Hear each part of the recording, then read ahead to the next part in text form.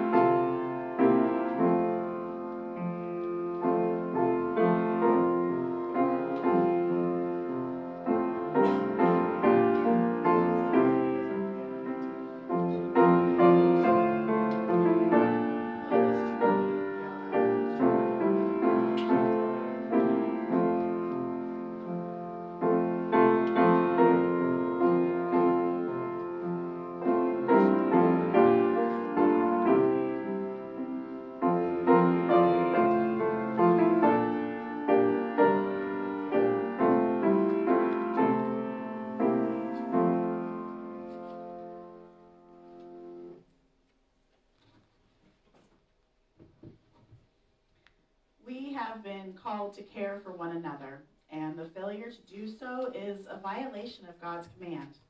So let us confess the ways that we have failed to care, asking for God's gracious pardon. God, bring to our remembrance the many times and many ways we have neglected to listen to you.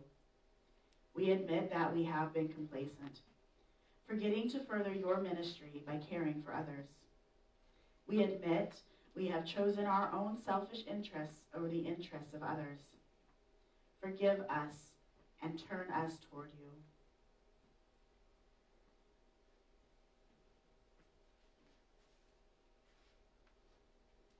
The good news is that God's gracious pardon is ours.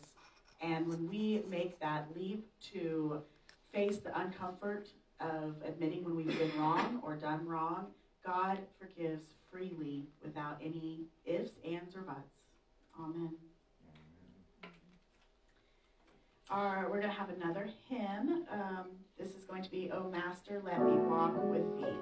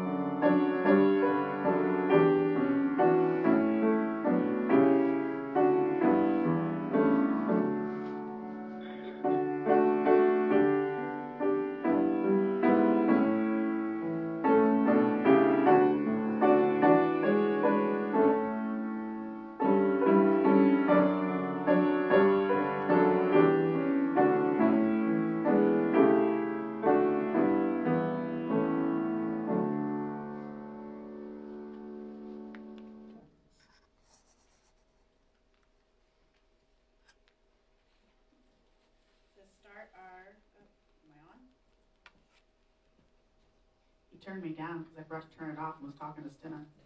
She was telling me she likes the Breathe on Me, Breath of God song. I told her I did too.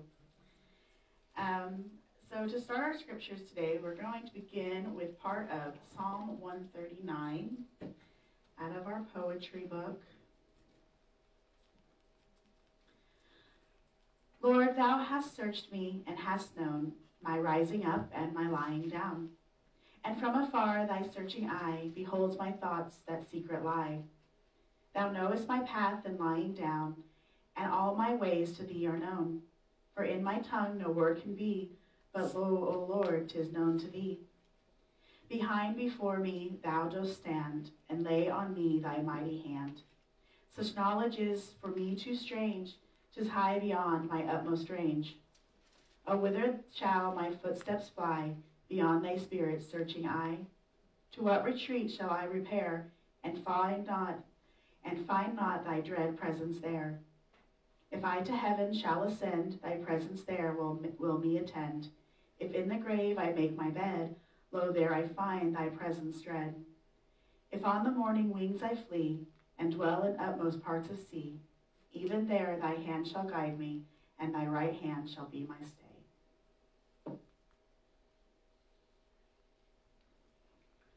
And then we're going to go into the Old Testament, and we're going to read about Samuel. So it's 1 Samuel, let me double check, 3 verses 1 through 10. Now the boy Samuel was ministering to the Lord under Eli. The word of the Lord was rare in those days. Visions were not widespread. At that time, Eli, whose eyesight had begun to grow dim so that he could not see, was lying down in his room. The lamp of God had not yet gone out, and Samuel was lying down in the temple of the Lord, where the ark of God was. Then the Lord called, Samuel, Samuel, and he said, Here I am, and ran to Eli, and said, Here I am, for you called me. But Eli said, I did not call you. Lie down again. So he went and lay down. The Lord called again, Samuel. So Samuel got up and went to Eli and said, Here I am, you called me. But he said, I did not call, my son, lie down. Now Samuel did not yet know the Lord, and the word of the Lord had not yet been revealed to him. The Lord called Samuel again a third time, and he got up and went to Eli and said, Here I am, for you called me. Then Eli perceived that the Lord was calling the boy. Therefore Eli said to Samuel, Go lie down, and if he calls you, you shall say, Speak, Lord, for your servant is listening. So Samuel went and lay down in his place. Now the Lord came and stood there, calling as before, Samuel, Samuel. And Samuel said, Speak, for your servant is listening. And then in the New Testament, in John, we are going to read about Jesus calling part of his disciples, specifically Philip and Nathanael. The next day, Jesus decided to go to Galilee. He found Philip and said to him, Follow me. Now, Philip was from Bethsaida, the city of Andrew and Peter. Philip found Nathanael and said to him, We have found the one whom Moses in the law and also the prophets wrote, Jesus, son of Joseph from Nazareth. Nathanael said to him, Can anything good come out of Nazareth? Philip said to him, Come and see. When Jesus saw Nathanael coming toward him, he said of him, Here is truly an Israelite in whom there is no deceit. Nathanael asked him, Where did you get to know me? Jesus answered, I saw you under the fig tree before Philip called you. Nathanael replied, Rabbi, you are the Son of God. You are the King of Israel. Jesus answered, Do you believe because I told you that I saw you under the fig tree? You will see greater things than these. And he said to him, Very truly I tell you, you will see heaven opened and the angels of God ascending and descending upon the Son of Man. This is the word of God for the people of God. Thanks be to God. Our deepest fear. Our deepest fear is not that we are inadequate. Our deepest fear is that we are powerful beyond measure. It is our light, not our darkness, that most frightens us. We ask ourselves, who am I to be brilliant, gorgeous, talented, fabulous? Actually, who are you not to be? You are a child of God. Your playing small does not serve the world. There's nothing enlightened about shrieking so that other people won't feel insecure around you. We are all meant to shine as children do. We are born to make manifest the glory of God that is within us. It is not just in some of us, it's in everyone. And as we let our own light shine, we unconsciously give other people permission to do the same.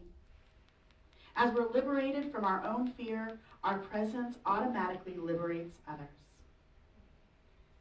This is a poem written by Marianne Williamson. It's more well known by most people, though, because Nelson Mandela quoted it during his inauguration speech. I first heard this poem in a movie called Coach Carter. It's a true story movie, and it stars Samuel L. Jackson as Coach Ken Carter, who made headlines in 1999 for benching his undefeated basketball team at Ridgemont High School in California. No one, not teachers, parents, or administrators, seem to expect more than basketball from these boys.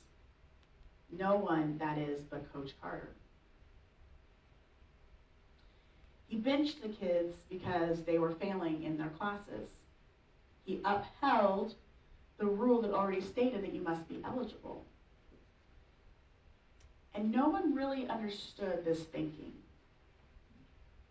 And I don't want to give too much away about this inspirational, feel-good sports movie, but suffice to say, the kids eventually see things from Coach Carter's point of view. One of the most obstinate young men recites part of this poem to signify his eventual understanding. That scene affected me so much, the words, the delivery, that I wanted to find out more about him. And that's where I found the whole poem. And it's something that I post on a regular basis on social media. It is by far one of my favorite poems. We ask ourselves, who am I to be brilliant, gorgeous, talented, fabulous? Actually, who are you not to be? You are a child of God. In many ways, Samuel was a true child of God. If you don't remember from earlier in his story, his mother Hannah was unable to have children. Meanwhile, her husband's other wife was having many children. And it was really hard for her. And so she went to the temple and she poured her heart and soul out in prayer to God, so much so that Eli thought that she had come to the temple drunk. God answered the prayer of Samuel's mother. Hannah's heartfelt, passionate prayers for a child. And out of gratitude, she dedicated her long-awaited son to a life of service in the temple. We don't know how young Samuel was when he joined Eli. I tried to find an idea of it, and it's anywhere from him being weaned to him being able to use the restroom by himself to being of teachable age. So he was young, at the most probably 8. We also don't know if Samuel had any idea of just how special he was. Did his mother tell him the story of her praying on her knees in the temple, of the priest Eli finding her? Did she whisper the joy she felt when she discovered she was going to be able to have him after years of waiting as a bedtime story? Did she sing her song of gratitude from chapter 2 as she held him tight? Samuel was young enough that he did not know what the voice of God was. God had to call him 3 times before Eli got a clue and told Samuel what to say. If Samuel did not know that God had special plans for him, he was going to find out really quickly. When you continue in that chapter, one of the first things he has to do a prophecy about is the destruction of Eli's sons. Samuel's call story is one that most people know because it's kind of a big one. But we get another call story in John during our gospel. Philip and Nathaniel are not ones that we hear a lot about. We know there are 12 disciples. I wager a guess that most of us can't say all of them without looking it up. I know I can't. And Nathaniel is one that is not, we don't see anywhere else really except for the book of John. So Jesus called Philip first. And Philip went to Nathaniel about this amazing prophet he started following. And Nathaniel is cynical, as most of us probably would be. So there's an internet meme called the Florida Man. And I don't know if you've ever seen it or heard of it, but the phrase Florida Man is taken from various unrelated news articles which describe people who live in Florida and do, frankly, stupid acts of breaking the law. And they're funny. And the joke came from the fact that it seemed like whenever you saw these ridiculous stories of crimes committed, they took place in Florida and began with a Florida man found, a Florida man did. And it's become a running joke. Internet users will typically submit links to these news stories and articles so that other people can see it, and that's how it's kind of exploded. And these stories call attention to Florida's supposed notoriety for strange and unusual events.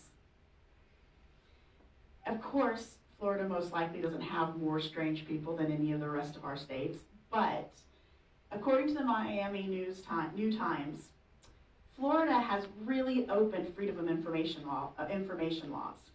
So it's really easy for journalists to obtain information about all the arrests that happen in the state. And that probably is the reason why we see more about them. A CNN article on this meme also suggests that the breadth of reports of bizarre activities is due to a lot of different factors.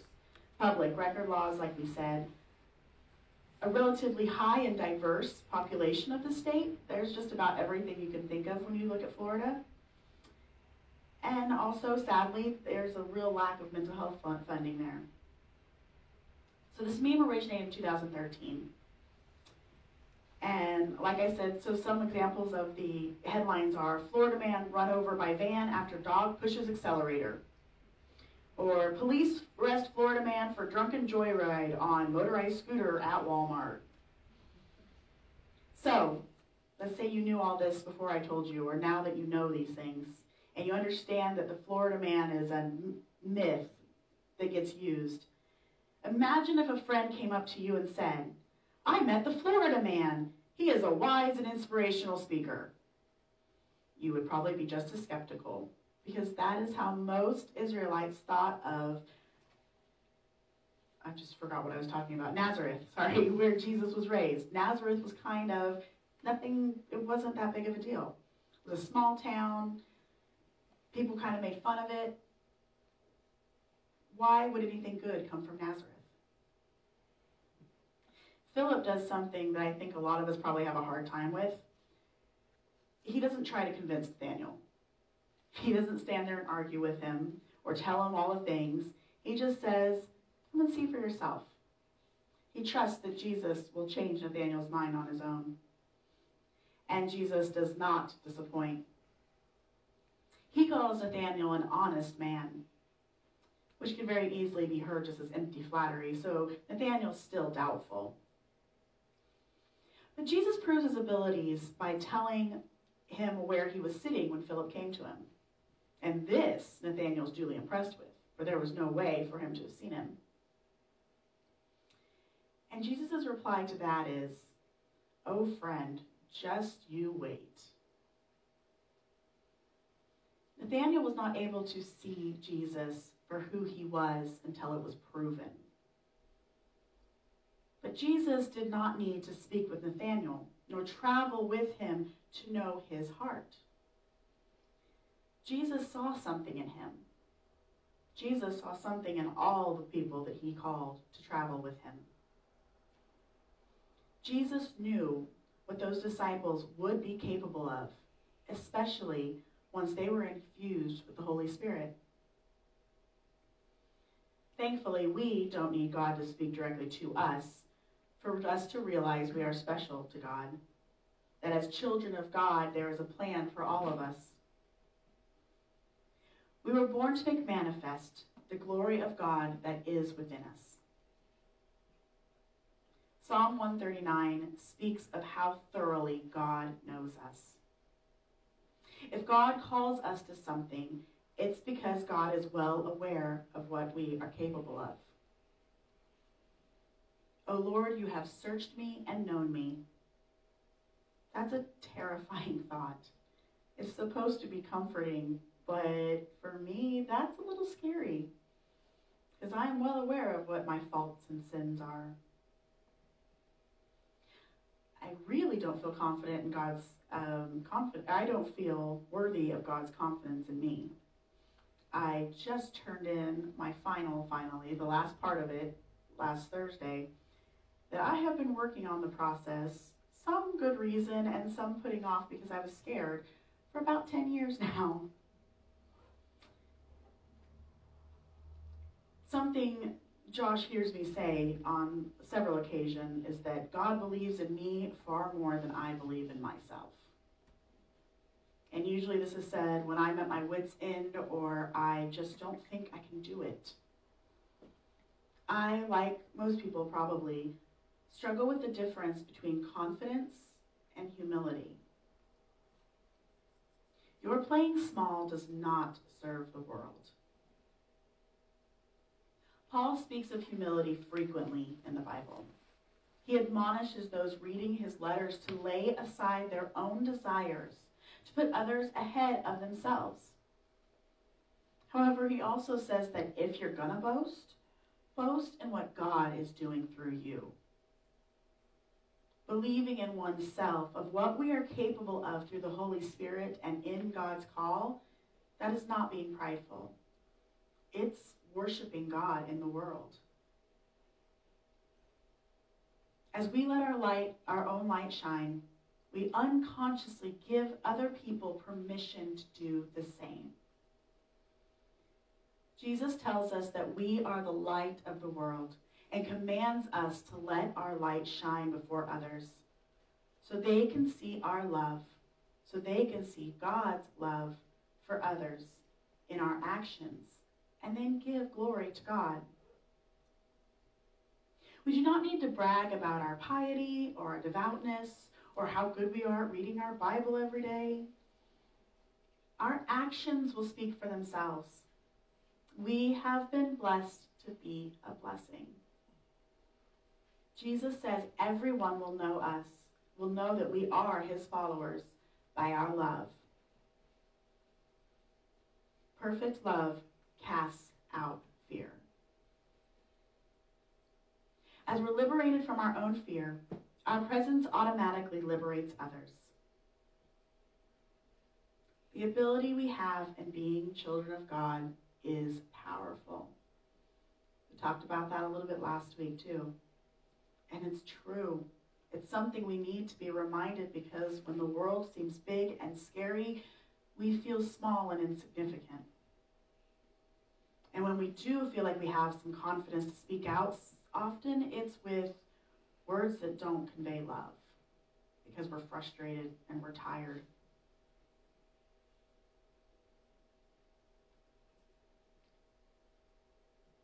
The love that we're capable of in Jesus Christ's example and sacrifice is powerful. The abilities we possess through the Holy Spirit, they are powerful. And it's frightening. Our greatest fear is not that we are inadequate, but that we are powerful beyond measure, because that means that we can climb to amazing heights, but it also means we can fall just as far. And the thing is, God already knows. God knows our every strength, and God also knows our every weakness and believes in us anyway. We have a call from God, and that doesn't always mean ordained ministry. To assume that the only people who have a call from God is to preach and teach is far too narrow a view of God's power. The call extends to our every day. In fact, we reach far more people that way. Our call is to shine our light in each and every task we undertake, whether that is housework or our secular jobs or our volunteering, or even just the way we treat the stranger in the store when it's crowded and we want to get home. There's a story about a monk named Brother Lawrence, and he had been given the very non-spiritual task of washing dishes and peeling potatoes. He stayed so busy in the kitchen that he often missed those set times of community prayers and worship. My Brother Lawrence very easily could have been frustrated with this, wondered why they couldn't just rotate so that he didn't have to be there all the time. But instead, Brother Lawrence decided to see his everyday boring tasks as opportunities to worship God. In those quiet moments of washing the dishes, he could talk to God and listen to God. In the monotony of peeling potatoes, he could say his prayers. God does not call us to anything small. For if God calls us to it, it matters. We matter. We are children of the Most High God, who has searched us and planned our path. We are brilliant. We are talented. We are fabulous. Because of God's immense love for us, we can love others and inspire them to embrace God's love for us and discover their own brilliance. We can help them step out of their fear and then go on to inspire others. We do these things in God's name, with God's blessing. Glory be to God. Amen. Amen. Now we'll have our special music.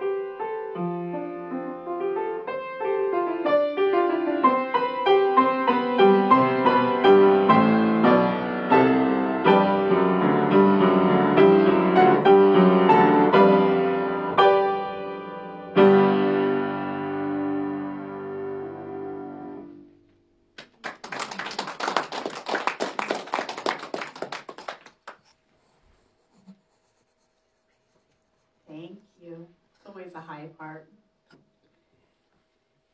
Our prayers, I have a few things for you. Of course, we already talked about, I already mentioned Mike, so be sure we're in prayer for his family as they go into this next journey. If any of you are friends with Christy on Facebook, she has really appreciated all the prayers and people reaching out to her, and she feels as much heartache as she has, she does feel like God is with her, and that we know will give her a lot of comfort. So we want to keep praying that she'll continue to have that, and also their children and grandchildren. It's a big change. Also have word that Lynette is in quarantine, so that's why we don't have her with us today. So be praying for her, and of course keep praying for her in that leg so that she can get healed up and feeling better. Are there any others that that we want to pray for, we want to lift up? Okay, well then will you join me in a time of prayer? Compassionate God, we bring to you our concerns for our troubled world. May the nations seek peace. We pray for victims, those who are killed or wounded, those who mourn them, and those who live in fear. We pray for those who labor, and we pray for those who have no work. We pray for the concerns that are closer to our hearts and our homes. We pray for Lynette, for her continued healing.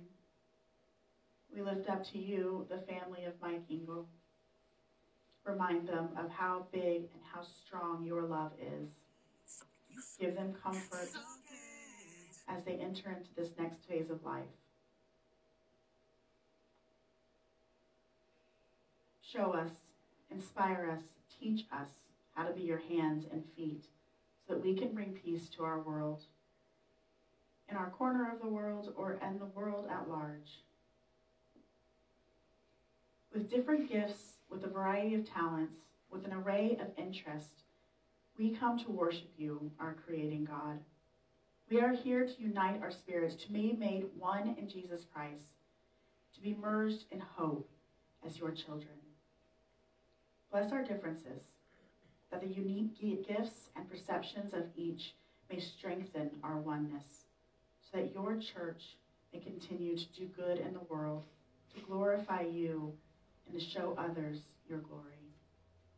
We pray all these things in your Son's name, who taught us to pray. Our Father, who art in heaven, hallowed be thy name. Thy kingdom come, thy will be done, on earth as it is in heaven. Give us this day our daily bread, and forgive us our sins, as we forgive our debtors. And lead us not into temptation, but deliver us from evil. For thine is the kingdom, and the power, and the glory forever. Amen. I think that I need to have that written down up here sometimes. Our closing song is Open My Eyes That I May See.